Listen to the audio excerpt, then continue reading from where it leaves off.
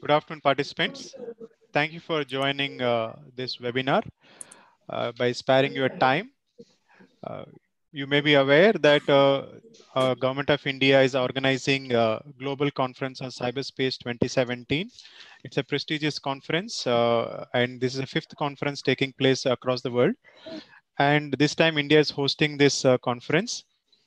And we are privileged to have some distinguished speakers today to doing this session. The main theme of our GCCS is Cyber for All. So I'll just take a few minutes to show you the web portal which is designed. Uh, Raj, I'm just taking the screen for a minute, then I will share the rights to you. Okay. So this is the portal.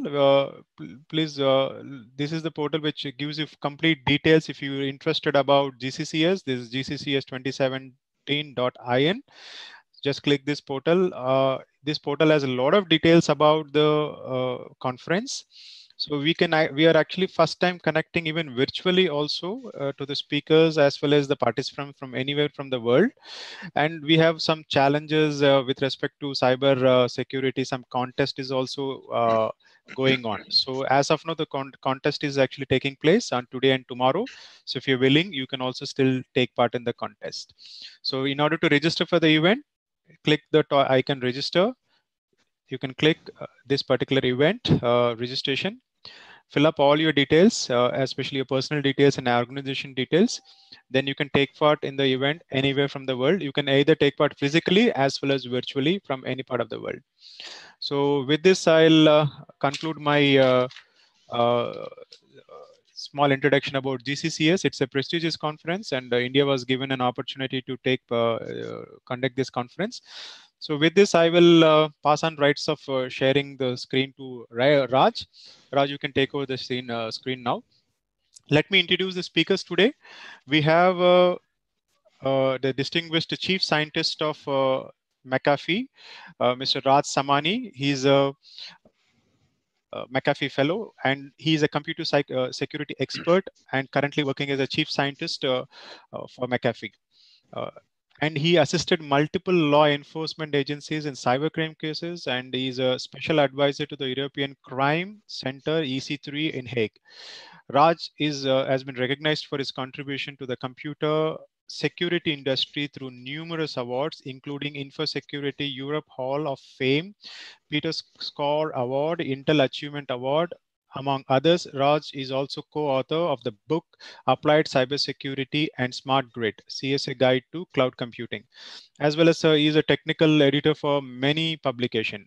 And very importantly, Raj is coming to India and is also taking one of the main session in GCCS on 2nd 24th. So many of us are even eagerly waiting for his session, and in a very informative and interactive session ahead. Now, apart from Raj, we have Indian counterparts also. The MD of Indian McAfee is also part of today's discussion. Krishnapur is also here, is joined along with his team Raghavan and Vishwa.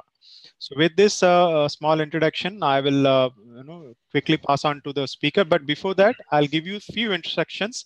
Those who are participating, if you want to raise any questions, there is a Q&A section on your bottom of your the screen. There you have to post your question and answers. Any technical queries, you can use the chat box. You can very well type your technical. For example, I may ask you, how is the audio quality? Now I'm asking you, how is the audio quality? You can say in chat, yes, no, good, very good, something like that, right? And any questions, please post only in Q&A section. The entire McAfee team is watching your questions. They'll also parallelly give you all the answers required. And at the end of the session, Raj will answer some of the questions earmarked for him, and he will take all the questions which is posted in the Q&A. So with this small introduction, I pass on the rights to Raj. Please take over, Raj. Welcome, Raj. Hi, thank you. Good morning, good afternoon. Good afternoon, Raj. For you, it's good morning. I know Thanks. you are So taking it from London. Good morning. I am, yeah. You can see. I don't know if you can. It's a wonderful English winter. Wow, that's good. Well, look, thank you for the opportunity. I am looking forward to coming back to India. It's been a while, so I'll be there next week. So, though, for those of you that are going to be at the conference, please make sure you come and see me. I'm only going to be there for a few hours, unfortunately, but I've promised the team that I'll come back and spend some more time in India. Today I thought what we'd do is we'd actually introduce you to something relatively new. In fact, it was remarkable because the last time I actually came and spoke on this particular webinar was during WannaCry. And I didn't realize it at the time, but WannaCry was the introduction of a new type of attack that we had never seen before. Now, I'm not talking about the way that it infected systems because, that again, the propagation method for WannaCry was unique, but it wasn't novel, right? The worm type capability was something that we'd seen for about 20 years, but really it was about the motivation and the purpose for it. Now, before we start getting into the content, I wanted to show you something because there's been there's a misconception about what we do. And I can't remember if I showed this on the last webinar or not. But just to put it into perspective, that the work that you do, the work that I do, the work that we as an industry do, it's bigger than just computers. There's a misconception that we work in IT, but the reality is that the impact of these types of attacks is deeper than, for example, just an IT issue. Historically and in the past, when a computer virus or a worm or a DDoS or whatever wonderful word that we've created happens, the misconception is that it's an IT problem. And yet the impact of these things now are deeper. In WannaCry's example, NHS England themselves confirmed that, almost 7,000 operations had to be postponed or were impacted. Now, put that into perspective, 7,000 people were unable to get medical care that they had been previously booked in for. Put that into perspective. This was a computer worm and 7,000 people were impacted. Now, we can talk about other cases. Like if you look in the Ukraine, for example, there was a computer related issue which resulted in an entire country having no power. And that, of course, when you think about the impact that it has, it's significant, of course, because, there are traffic lights not working, there are, hospitals, and every part of your life, everything goes dark. So why I think, and one of the things that I'm going to urge every single person, if there's anything you take from this talk is recognize the value of what we do. And when you're talking to people, if they look at you and say, oh, you're in IT, like talk to them and explain to them how every part of our society, and I mean every single part of our society, is dependent upon IT. Right? So the work that we do is bigger and it's deeper and it's part of our everyday fabric. And it's almost becoming impossible now for us to kind of press the off switch. In other words, being able to go back to manual processes and manual systems now is almost impossible because we are so dependent upon technology. And so the work that we do is integral, not only for the protection of IT systems, but actually for the fabric of society. Okay, so now that I've introduced, I guess, the broader topic, let's look at what we mean by appetite for destruction. Now, I was a Guns N' Roses fan, and I think that's pretty obvious by the title that we have. But WannaCry was interesting because when I gave the webinar, it was in May now, so that's 5 months ago, we were talking about a ransomware attack. And when we talk about a ransomware attack, we mean, the objective is to hold data to ransom and extort money from people. So in other words, hey, give me money because I now hold your data hostage. That's what ransomware is. And when we saw the WannaCry attack, our immediate focus was, okay, well, let's make sure that our customers are safe and protected. That's the first thing. And then the second thing was, okay, now that we can ensure that everybody's protected, how can we at McAfee create a free decryption tool? In other words, so the way that it would work is they would use a single key to encrypt data and a separate key to decrypt data, right? So it's a locking key and an unlocking key. And what we said was, and one of the things that we often do is we often focus upon how can we create free tools to allow people to decrypt their data. And later on, I'll talk again about one of the projects that we did. So we spent, I would say, about 2 weeks, and it was about 20-hour days. So it was weekends. It was, it was nonstop. And our objective was, can we create a free tool to decrypt data? Now, we published a blog on the 8th of June, and the 8th of June was basically the result of all of our research. And it was a 28-page analysis analyzing the details behind WannaCry, because our primary focus here was, is it possible for us to be able to, in some way, shape, or form, allow people that have been infected with ransomware by WannaCry to be able to decrypt their data without obviously paying the criminals. And of course, we have to remember that the number of cases that have been reported where people have paid the ransom and got a key and got their data back was like, a handful, right? If that, a really, really small number. So what we knew was at this time was like, we were dealing with an issue where it was slightly different, because like normally people would pay the ransom and they'd get their data back. And with WannaCry, that's not really what we saw. It was you paid them, you paid the criminals, but actually you weren't getting your data back. And I think, one of the things that was interesting was, the message that you get is this particular message here, which says, I've already sent decryption keys to many customers, and I guarantee, we will decrypt you for honest customers. But look, send me a message with your unique Bitcoin wallet address an hour before your payment, and then you will receive the decryption key more quickly. And I'll be honest, I think that was one of the things that we kind of looked at and we said, well, that seems a little odd.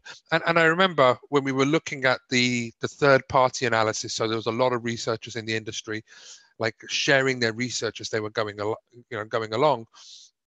And what and one of the comments was, hey, look, there is actually a help desk behind this. And I think the message infers that there's a manual mechanism associated with this, because it's asking you to manually communicate with the criminals. And this was one of the things that we looked at and we said, well, look, this seems a bit strange. Like, you've infected, let's say, 250,000 computers. I mean, at the time, we didn't know the number of infections out there, but we knew that there were a lot. Just by looking at I think just by looking at the Twitter analysis, you can look at like the screenshots people were posting, and we knew that this was a big deal. And we looked at it and we said, well, look, if you've infected so many computers and you're not sending emails, it's just literally just growing and growing all across the world. Well, why would you put in a manual mechanism to support the decryption process? And actually, you've got to remember that for traditional ransomware, getting people their data back is a key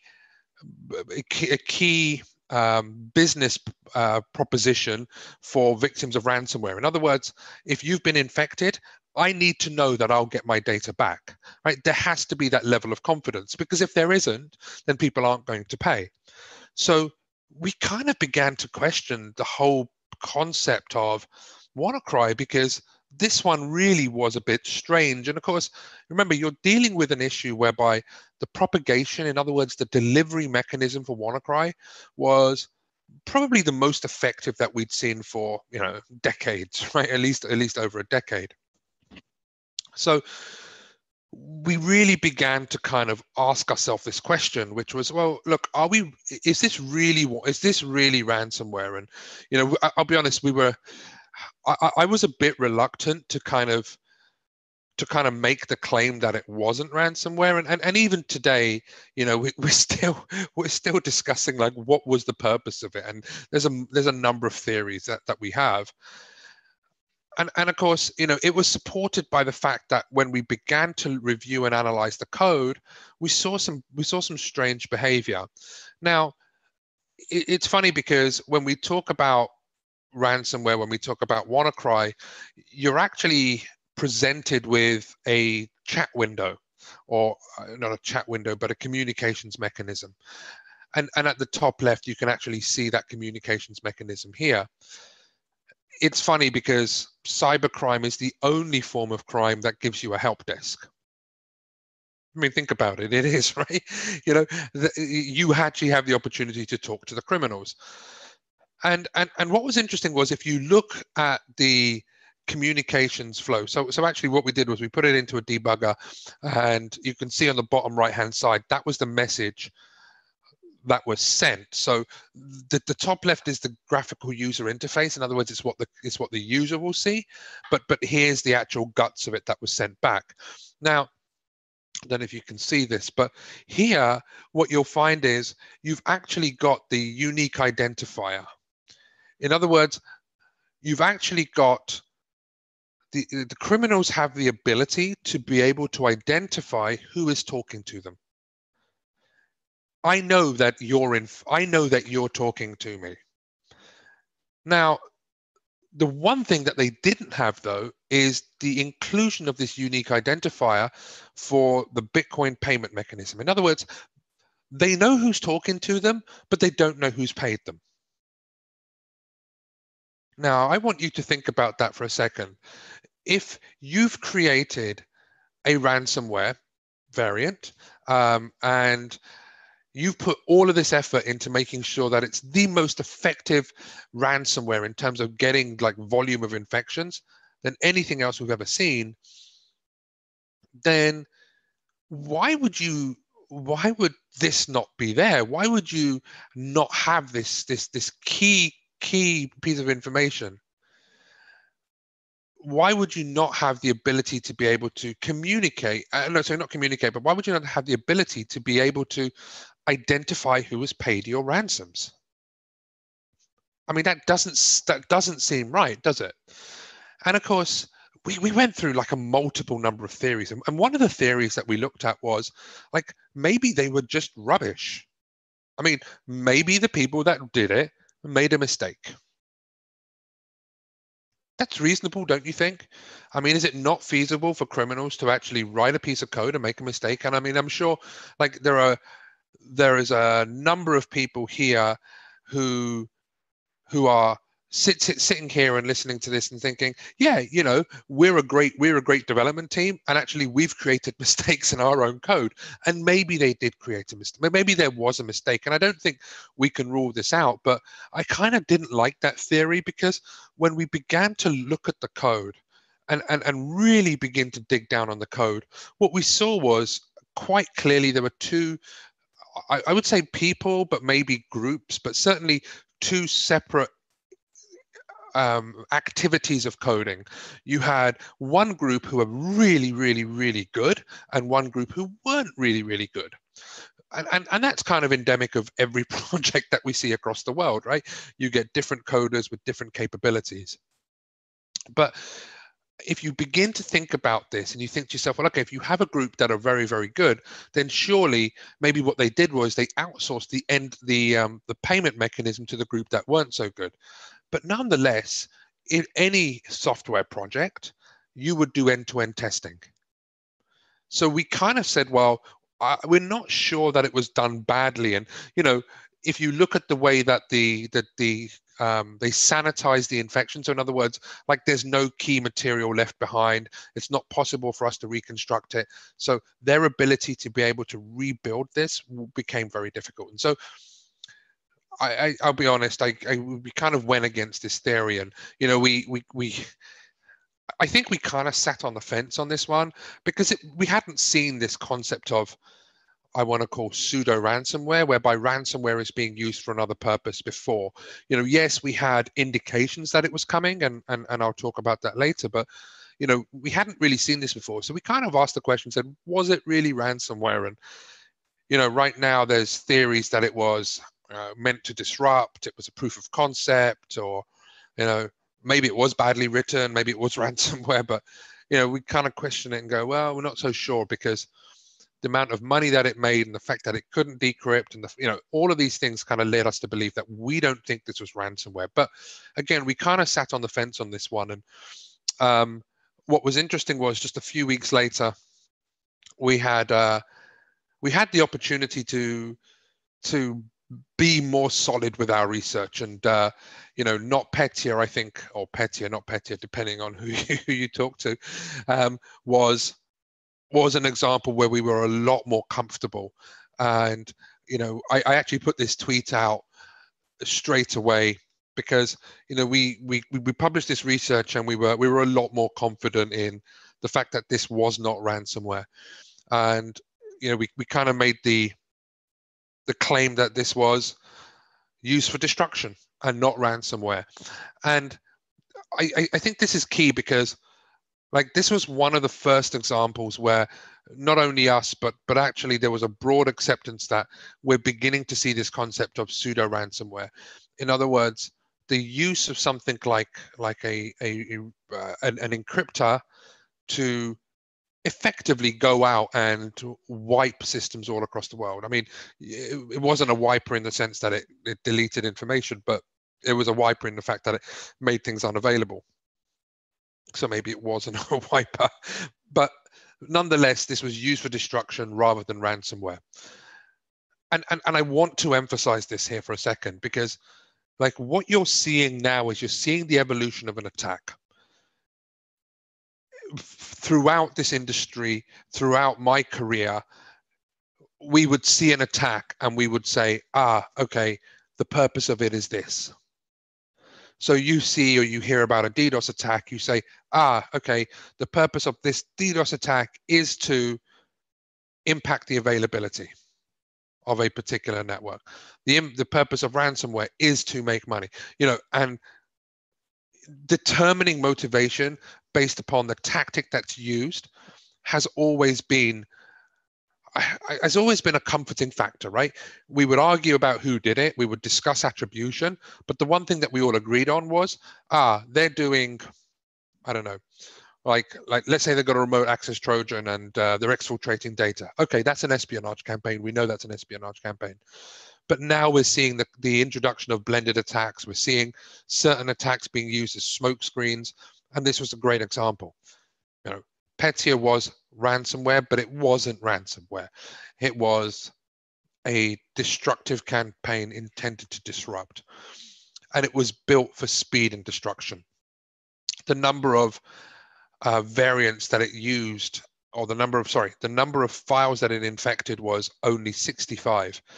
And when you compare it to, say, for example, the earlier version of Petya, that was 228. It did everything it could to clear all logs, leave no trace behind. I mean, it was built to go as fast and as quickly as it can and destroy as quickly as it can. And this is key here, because we were dealing with what we saw as ransomware, but it wasn't ransomware. This is this new introduction of pseudo ransomware. And of course, since NotPetya, it's been a veritable beauty parade of multiple other variants and multiple other attacks, all designed specifically for the purpose of, well, that's up to us to figure out. And that's the key. Just a few weeks back, we did some research, and the research was about the Taiwanese bank heist. Now, I'm sure many of you have seen this, and certainly I'm sure many of you have read about the Bank of Bangladesh attack, for example. You've read about other banks, for example. I think it was Ecuador and others. And you were dealing with a campaign meant to manipulate messages and extract money that way. Now, when we began to look into the Taiwanese bank heist, what was fascinating was, we got multiple samples for this, and we began to review this, and there was something that came up. Now, of course, what we thought we were dealing with was, and if you look at the headlines, we thought we were dealing with, the theft of millions of dollars in an attack to basically steal money and drain millions from the bank. And of course, there were some arrests done, but we suspect of the people looking to, like the money mules. But you were dealing with something that we thought was a bank heist, but we saw something in the samples that made us, well, surprised us, I think. And what that was the introduction of course, ransomware. Now, this hadn't been discussed. This wasn't a tactic we'd seen before. I don't think we saw this tactic in any of the previous SWIFT attacks. And all of a sudden, we saw an attack group who had leveraged or had been successful in the past, but began to introduce a new component to their attacks. And what they did was they encrypted the files of the organization. Now, there was a number of other things that they did, and I would encourage each of you to go and review the blog. But why I'm kind of focusing on this piece here was what we believe in this particular instance was they had used ransomware, in particular the Hermes ransomware, and they had done that for the sole purpose of getting the IT and security teams to be focused entirely upon the attack, upon the encryption, upon the ransomware. So in other words, it was used as a smokescreen. The objective here was, hey, what we'll do is we'll get all of the IT teams focused over here while we will go out and steal money from here. So what we're dealing with now is a blended attack. This wasn't ransomware. It wasn't designed to get them to pay the money. I mean, this is not their objective. The objective here was steal money and get them focused here. So this is key because, if you're an organization today and you're having to deal with, if you're worried about ransomware or you're worried about DDoS and so forth, and you're facing these types of attacks, you need to start asking yourself a question. Well, is this really ransomware, or is there something else here? Is it really a DDoS attack, or actually are they trying to do something else? Now, I mentioned earlier that this was something that we began to, I guess, get a glimpse of. And this was a piece of research actually done by F-Secure, and F-Secure are a great company. They do some tremendous research. This was one of my favorite pieces that they did. I remember I mentioned that, ransomware has this ability to, cybercrime has this ability to be able to create a help desk. Not only that, we've seen cybercrime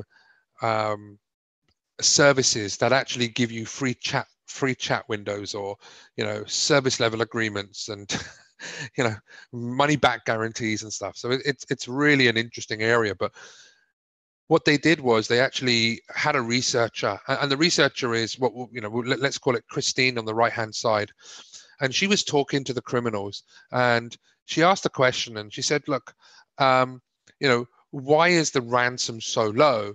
And if you look at what the agent says here, it says, look, as far as your income questions, because I don't even know how you got it, but we're hired by a corporation to disrupt the day-to-day business of their competition. So think about that. So Christine asked the question, because so that's why the ransom is so low, because you're already getting paid by a corporation. So basically you're interested in disrupting the business rather than making a lot of money off the ransom. Now, look, there's no way that we can validate this. There's no way that, it's going to be very difficult for us to be able to find out who the agent is, get them to admit under questioning who they were paid by, find the evidence trail, interview the company that had paid. That's going to be, that would be ideal, but it's going to be a long time before we can do that, if at all. But this was done, and I want to say like 18 months ago at least, but it's probably longer than that. And this was the first time that we began to get glimpses of pseudo ransomware, the glimpses of cybercrime as a service. And when you think about it, well, what better way to disrupt a competitor than use ransomware? I mean, you saw, there were companies that were being impacted by NotPetya that were talking about write-downs of $300 million. I mean, that's significant. That is a significant impact on the revenue of this company. And, it's an effective mechanism. By the way, I'm not encouraging you use ransomware to disrupt your competition. I'm just saying it is an effective mechanism. And of course, we're seeing the evolution of that.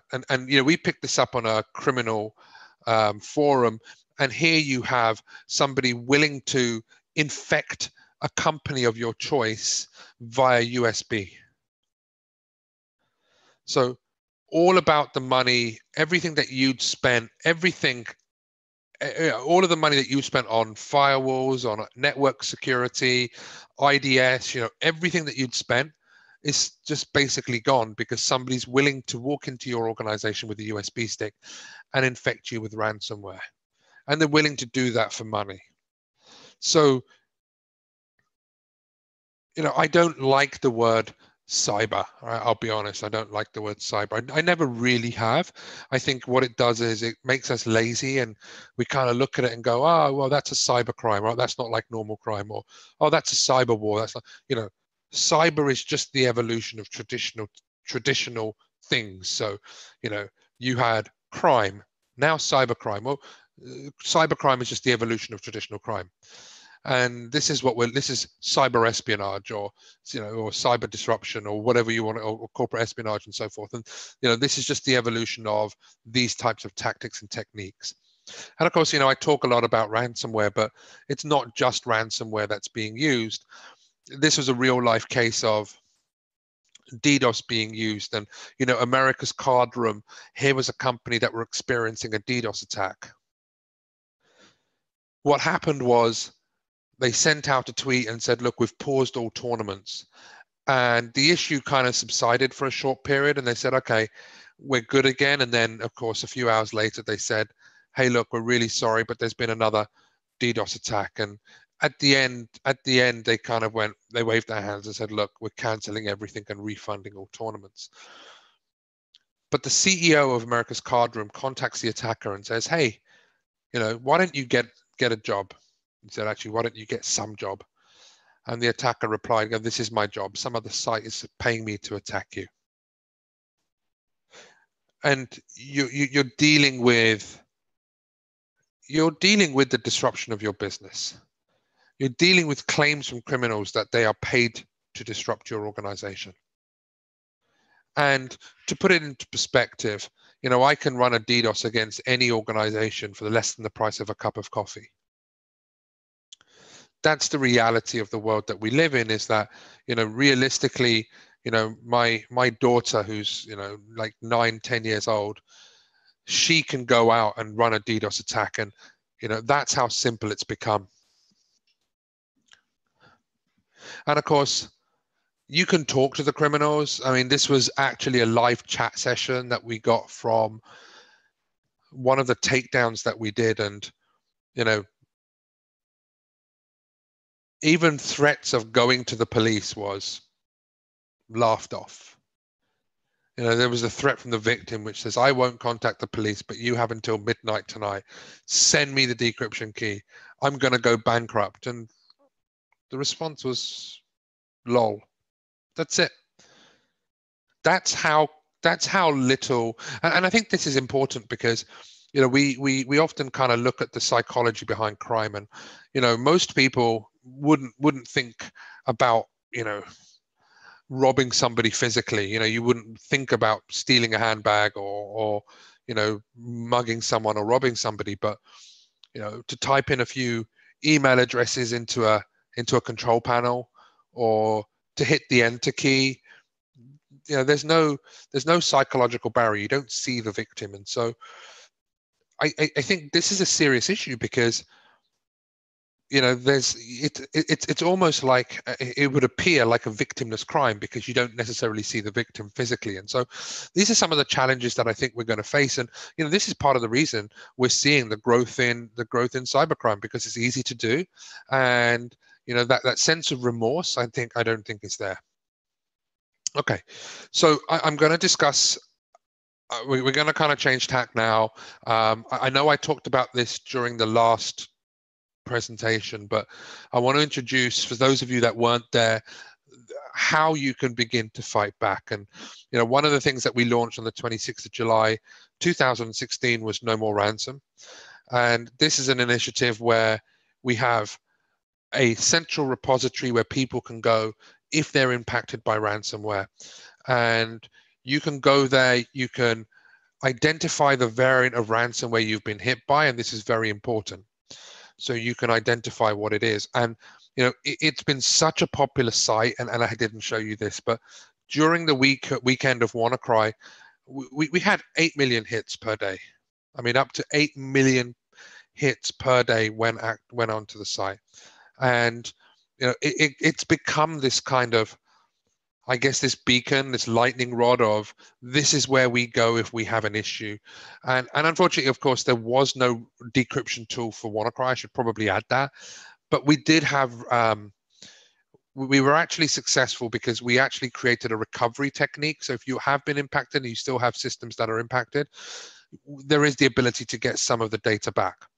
And over the last 12 months, the site began with, well, there was just a small number of us. There were 4 partners and 2 hosting providers, AWS and Barracuda.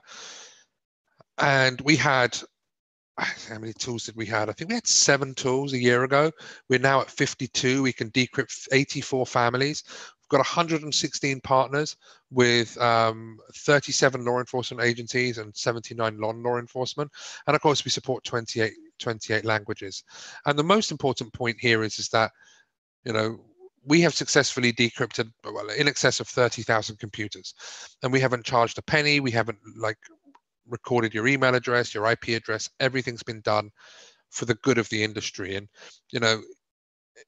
nomoreransom.org is the site. And I would encourage every single one of you to please go to the website, tell your friends, promote the website, excuse me, and if you have the ability to also, become a member. So you can either be a supporting partner or an associate partner.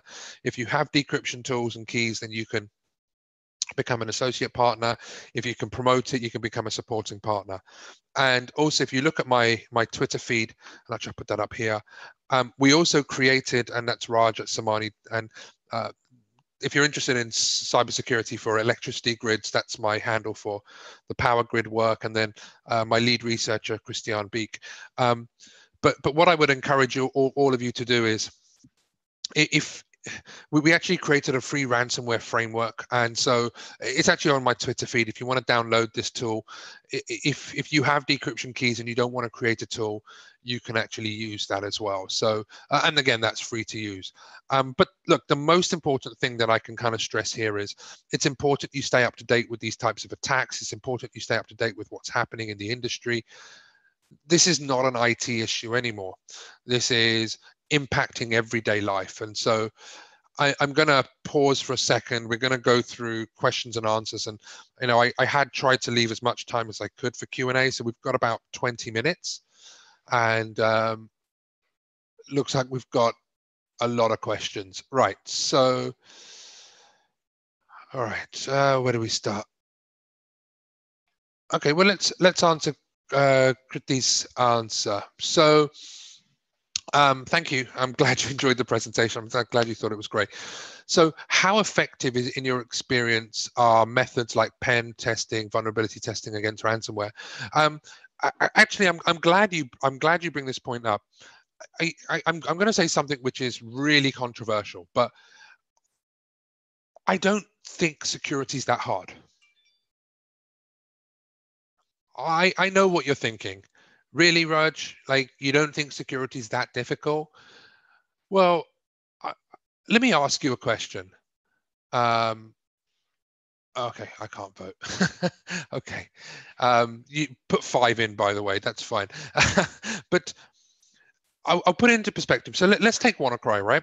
How many of you would have recommended for WannaCry you patch your systems?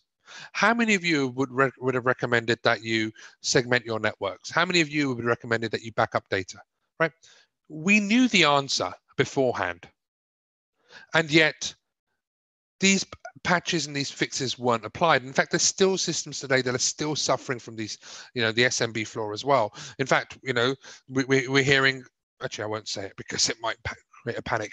But so the reality is that we've known about the basics of security for, well, in excess of, like, if you go back to BS 7799 in the 90s, right, this standard showed us the basic cyber hygiene that was required.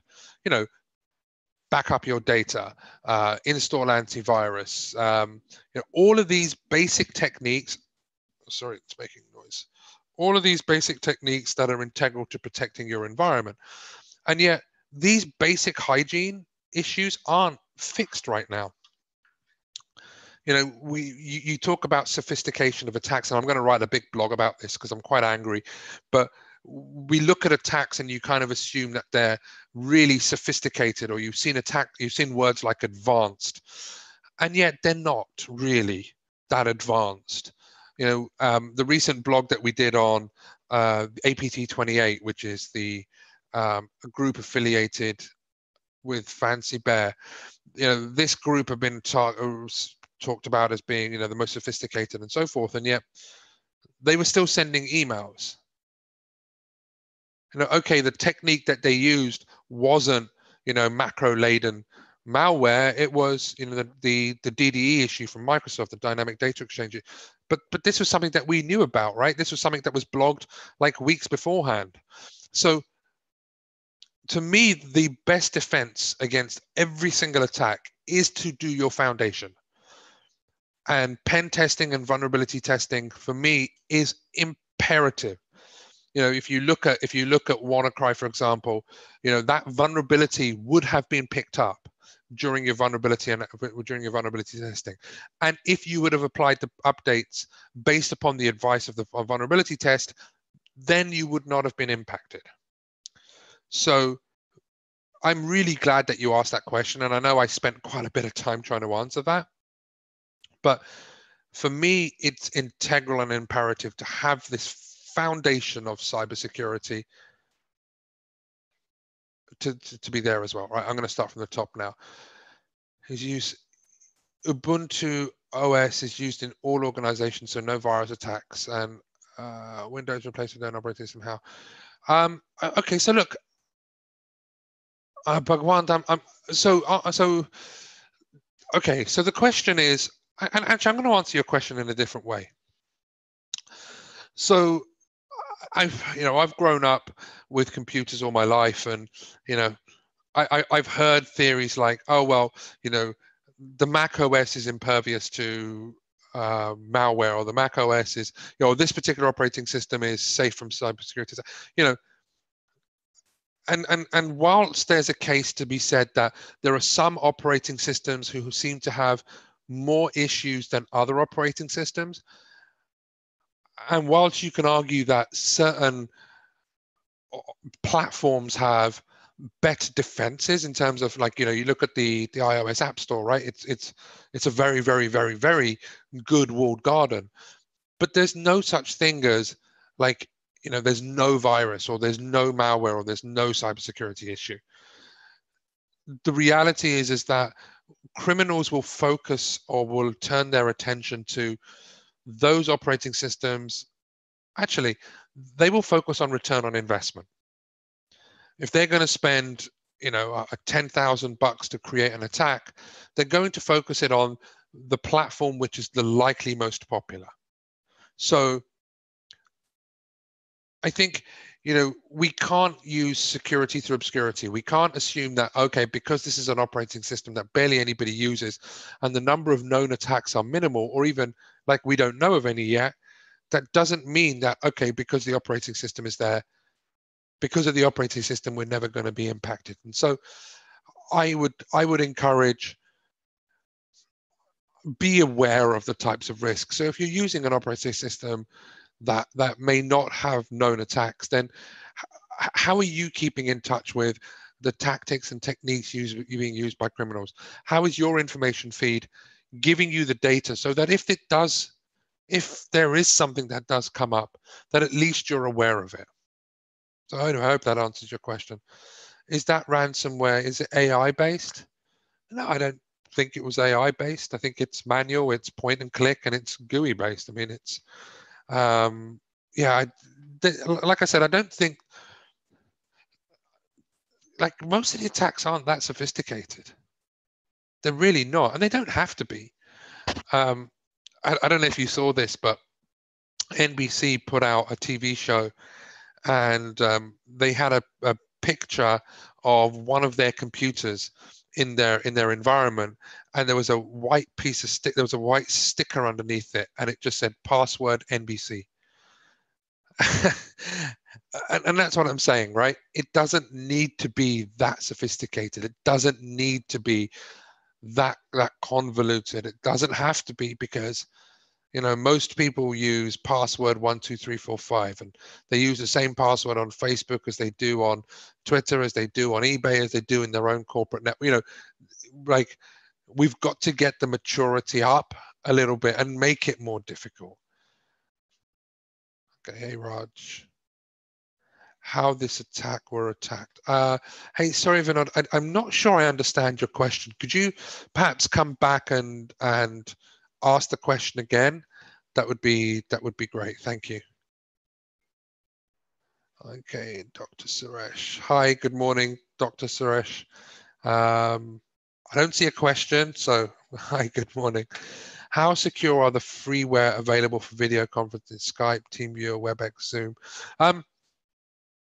Look at software, and software, there's, like, as far as I'm aware, I don't know, how do I answer this question? How secure is Skype? How secure is TeamViewer, WebEx, Zoom?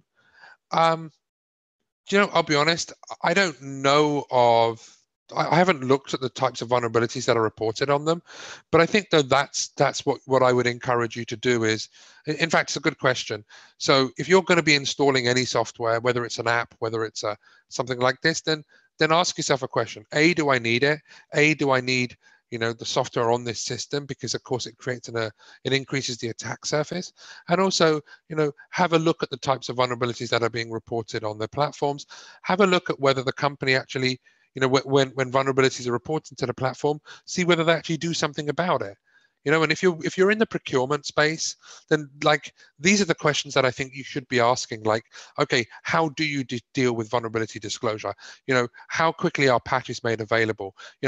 Like, these are the sorts of questions that I think, like, and of course I realize your questions probably from a consumer perspective, but I think these are the questions that we should start asking the software organizations and the organizations that we entrust, and start asking the questions and say, hey, look, what are you doing to protect my platform?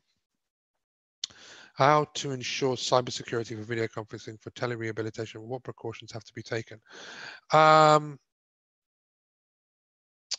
Well, I think I kind of touched upon the installation of the software. One of the things that I do, of course, is, we're all got webcams, so obviously I have tape over my webcam and so forth. I don't know. I think it's if you drop me an email, I'm sure I can probably find a list of advisories on tips to take during video conferencing. I probably can't answer that right now. I'm sorry. Why is normally Bitcoin used for ransoms? I'm glad you asked. So there's a paper that I wrote called Digital Laundry. I think that was Digital Laundry. And we actually, it was myself and Francois, we wrote this paper to evaluate, we did this paper to evaluate multiple cryptocurrencies, and we began to look into, like, what's been the evolution of cybercrime and the payment mechanisms.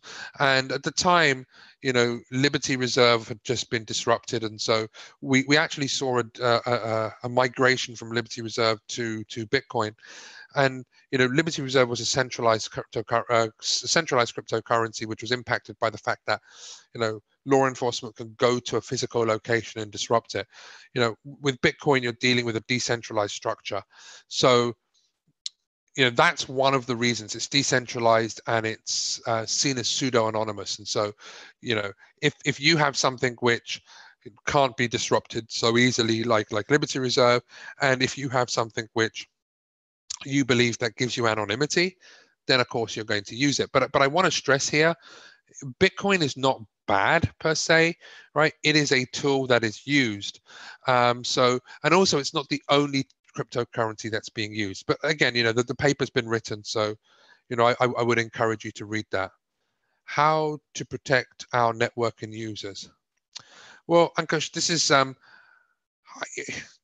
you've got to start with the basics. You've got to identify your assets. You've got to identify your systems. You've got to identify your data, and then you have to manage the risk accordingly. But start with ISO 27000 or BS 7799 or NIST SP 853.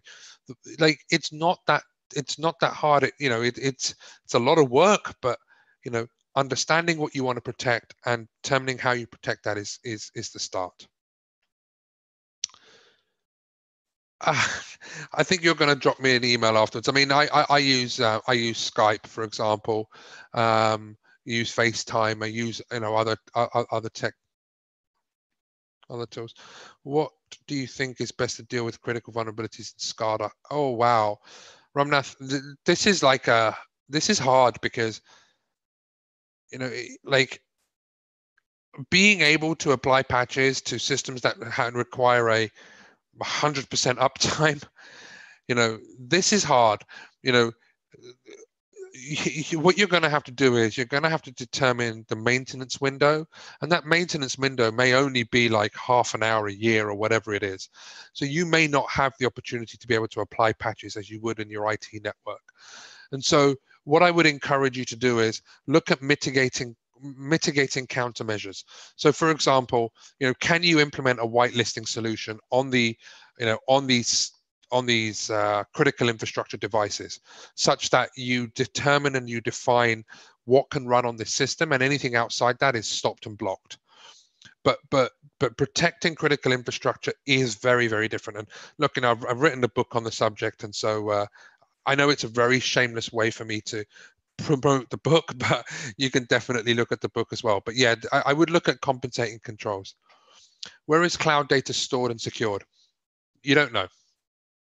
Pritam, that's the challenge with cloud, is you don't have the transparency. So you're going to have to ask your provider, and you're going to have to work with the cloud service provider to ask that question about where the data is stored.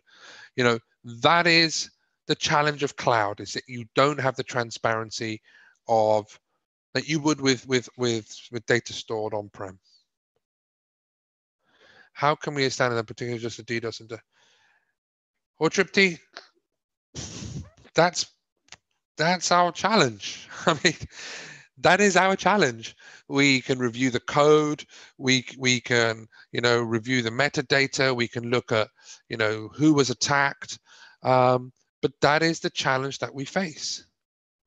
How do we determine how, and I wrote a blog called Motivation Roulette. It's on HelpNet Security, but have a look at that. I mean, this is the challenge that we're facing, which is, I think what I'm trying to do is encourage people to, if you're facing a DDoS attack, don't just assume that it's a DDoS attack. Look, monitor the systems. Have a look what else is going on. Is it a smoke screen for something else? But this is monitoring and reporting is going to be crucial here. Is power grid attack the ultimate? I don't know. I guess it depends on who you ask. I mean, like as a parent, maybe the ultimate would be like a cyberbullying thing, right? That's probably the thing that concerns me the most. If it's a power grid attack, then yeah, of course that concerns me. But and so like, I don't think we can say, well, this is number one, this is number two, this is number three. Context is going to be key, and we've got to have to try to answer like the question, like, what matters to me? And, you know, for me, it's if my kids are targeted, then that's going to be my number one thing. And so this is my challenge. What if cloud servers are so Chintan, so I think maybe you're asking the question, what if the backup is compromised? And that's definitely a concern. And yeah, I think that's one of the new attack vectors that we anticipate is, you know, like a surreptitious attack that compromises the backups and then hits it with ransomware. Like, that's the ultimate ultimate scare tactic for me. What measures should we take to have an ICT platform for video conferencing? You and I are going to discuss offline, so thanks. What would you advise someone who's looking to make a career? How should one pursue? Abhishek, I'm so glad you asked this question. This is the most exciting career. This is the most exciting industry. When I finished my master's degree, I did 35 exams in multiple areas of cybersecurity certification and all sorts of things. You need to work, you need to study, you need to interact, you need to get access to information, you need to, you know, all of these things. It never stops. It never sits still. Cybersecurity is always moving forward. So you've got to stay one step ahead. There is no global, Brivesh, there's no global cybersecurity or cybercrime world police, but you see like Europol are doing a phenomenal job. For example, they've got the 28 member states with liaisons. And so you're seeing collaboration on an unprecedented scale.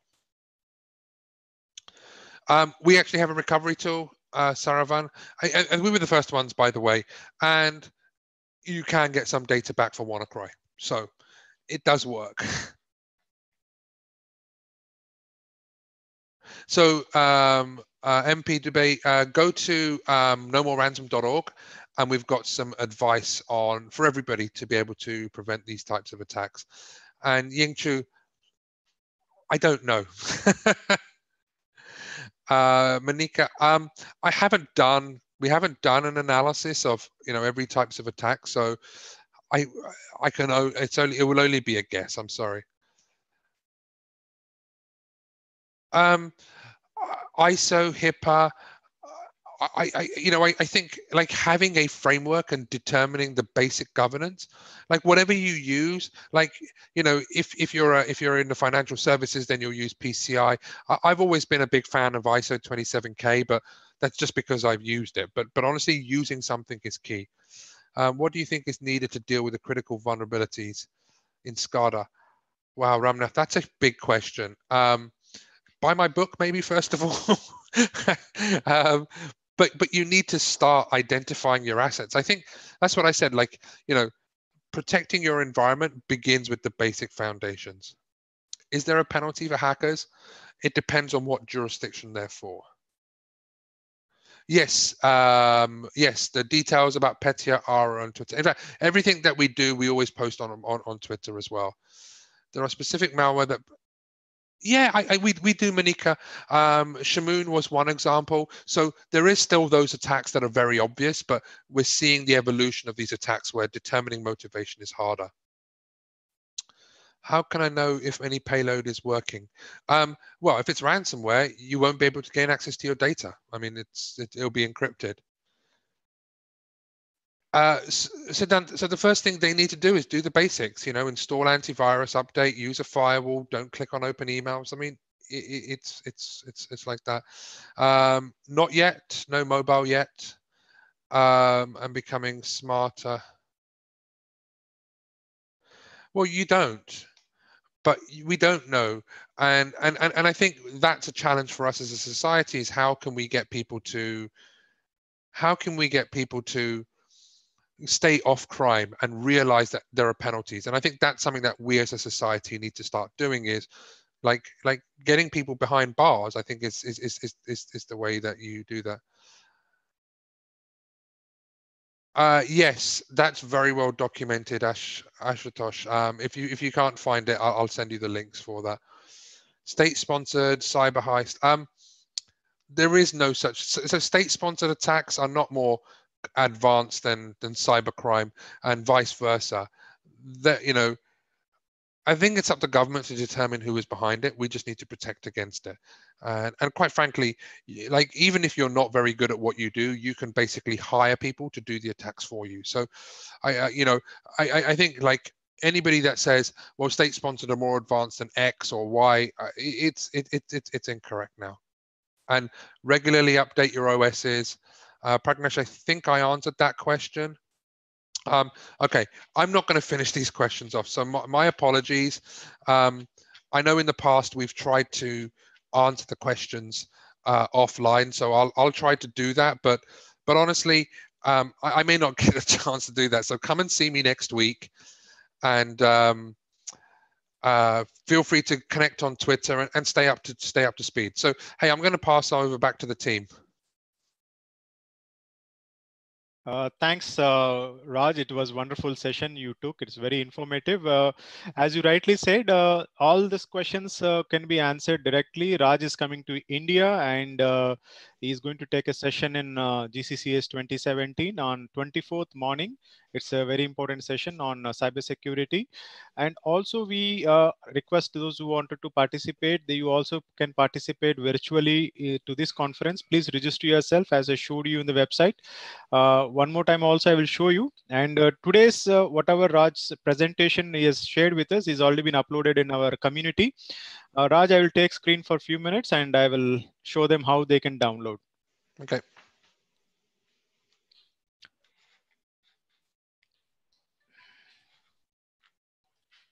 See, we have created a community for you.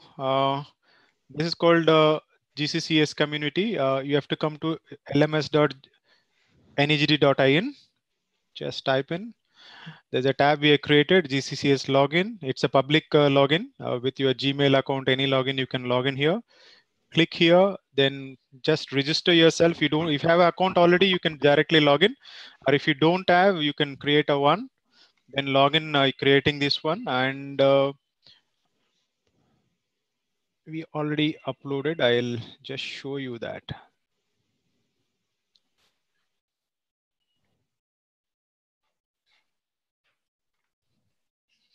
So now you're able to see this site where you can, once you log in, you will able to see this. There you see already we have uploaded Appetite for Distraction. So you can just click and download if you wanted to download this presentation, which is very useful. And you can download, as Raj already told you, he has shared the Twitter handles also. You can be in touch with him also. He's very generous. Sometimes he answers directly by himself. I reached him out through Twitter very first time. And apart from that, we thank Raj for this wonderful session, sparing you valuable time and taking this session, very informative session on part of GCCS 2017. And we are looking forward to have you on 24th, and definitely that session is going to be a wonderful one. And I also thank the Indian team of McAfee, Krishnapur, Raghavan, Srinivas Raghavan, and Vishwa for continuously helping us out with their endeavors. And also thank Ms. Petra and coordinating and helping us through Raj office. So thank you very much. I hope everyone enjoyed the session. And you have any doubts, you can still post us your questions, and all your questions will be answered in the community. We will be, in the discussion forum right now, whatever I showed you, here you can able to see the discussion forum. In this discussion forum, all the question and answers will be posted later date from the once we receive from Raj's office all the answers. Thank you very much for taking your time and joining us. Thank you, Raj, one more time. Have a good trip, safe trip to India. Looking forward to see you physically here. Thank you. We'll close the session. Thank you. Bye.